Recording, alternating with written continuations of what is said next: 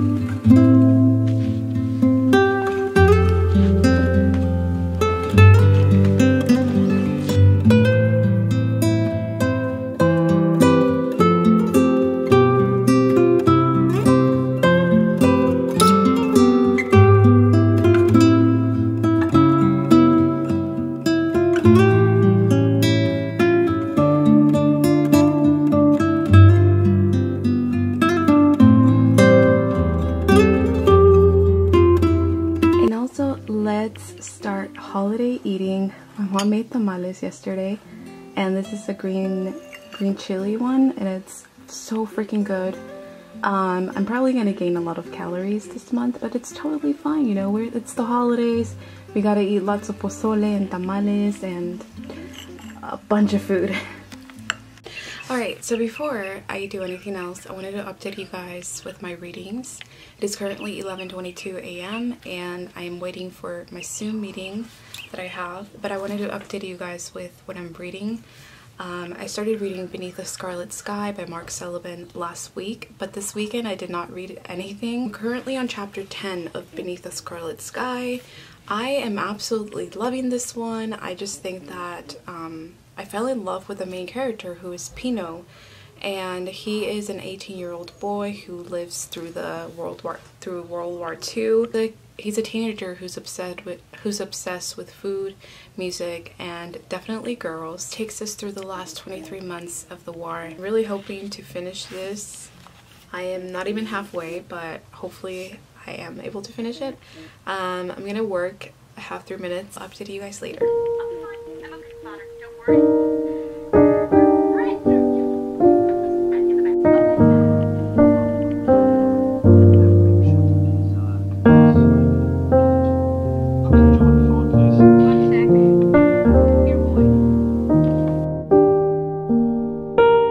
So I just painted my nails. I went with red, green, and white just because they're Christmas colors. I'm just like really in the Christmas spirit this month. I'm gonna start decorating my pine tree that I bought at Vaughn's. I bought some mini spheres and some Christmas lights.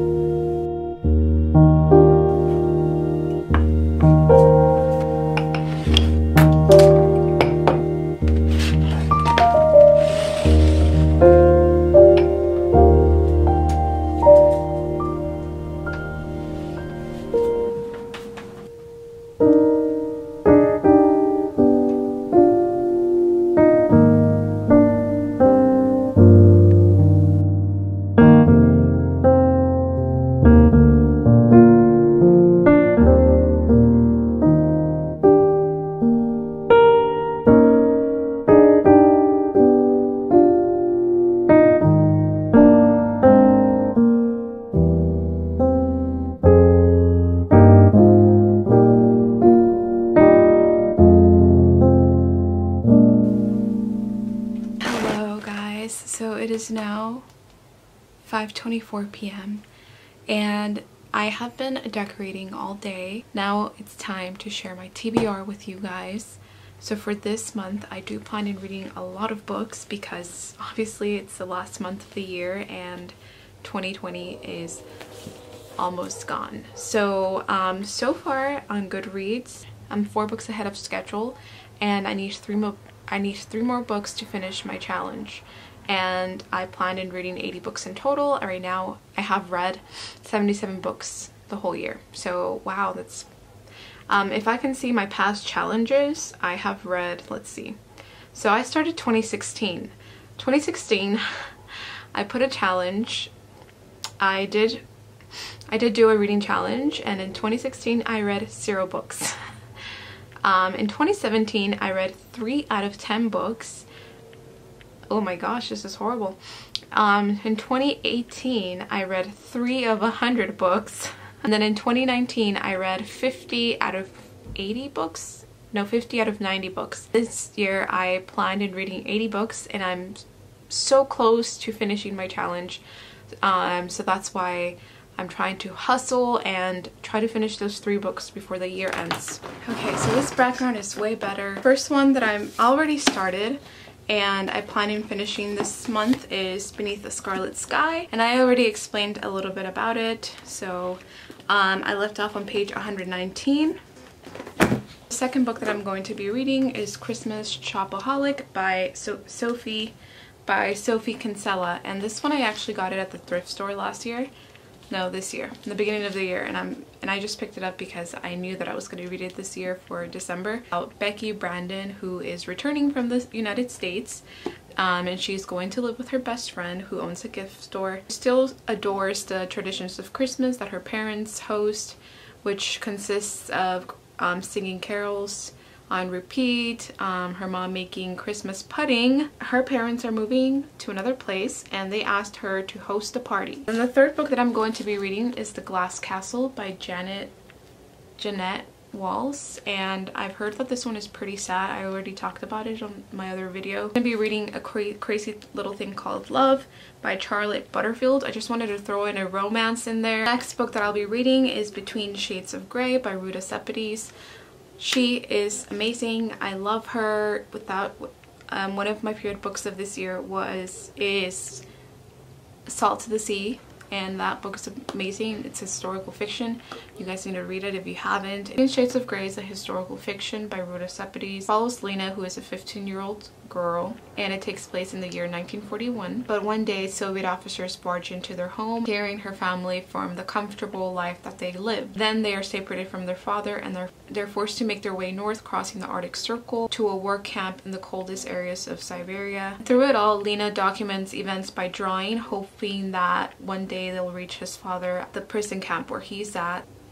And it is Christmas Carol by Charles Dickens. And the last book that I'm going to be reading is Winter Garden by Kristen Hanna. That's all the books that I'm going to be reading. There are 1, 2, 3, 4, 5. I think there's like 8 books in total.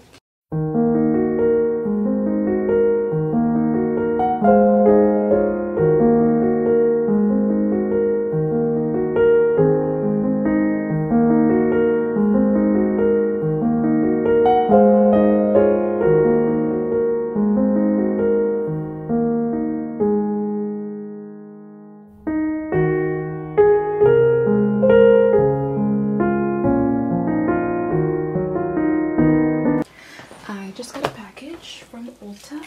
Let's go ahead and open it.